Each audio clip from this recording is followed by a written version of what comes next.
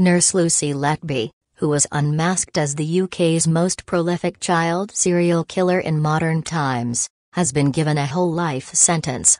The 33-year-old was convicted of murdering 7 babies and attempting to kill 6 other infants at the Countess of Chester Hospital. Letby deliberately injected babies with air, force-fed others milk and poisoned 2 of the infants with insulin. She refused to appear in the dock for her sentencing hearing. Letby will spend the rest of her life behind bars, becoming only the 4th woman in UK history to receive such a sentence. Whole life orders are the most severe punishment available and are reserved for those who commit the most heinous crimes. Mr. Justice Goss said the cruelty and calculation of Letby's actions were truly horrific. You acted in a way that was completely contrary to the normal human instincts of nurturing and caring for babies and in gross breach of the trust that all citizens place in those who work in the medical and caring professions, he said.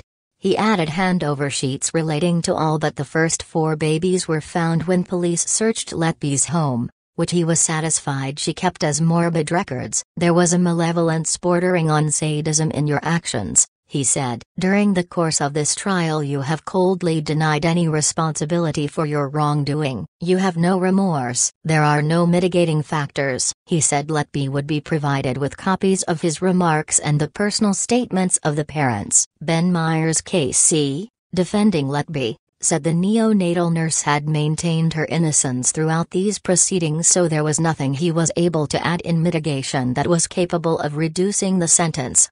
The public gallery was full of parents of the babies. Some cried quietly as the victim impact statements were read earlier. Some of the jury members, who sat through 9 months of evidence, also appeared upset as they heard the statements. The mother of a baby boy killed by Nurse Letby said she was horrified that someone so evil exists as the family's victim impact statements were read out in court. Addressing an empty dock, the mother of baby C, who became emotional, told the court that knowing her son's murderer was watching over them was like something out of a horror story. The mother of baby D, who was holding a toy rabbit as she read her statement, said Letby's wicked sense of entitlement and abuse of her role as a trusted nurse was a scandal. The parents of baby G, who was the most premature of all the babies, weighing just 535 grams, 1 pound 3 ounces, told the court, God saved her but then the devil found her.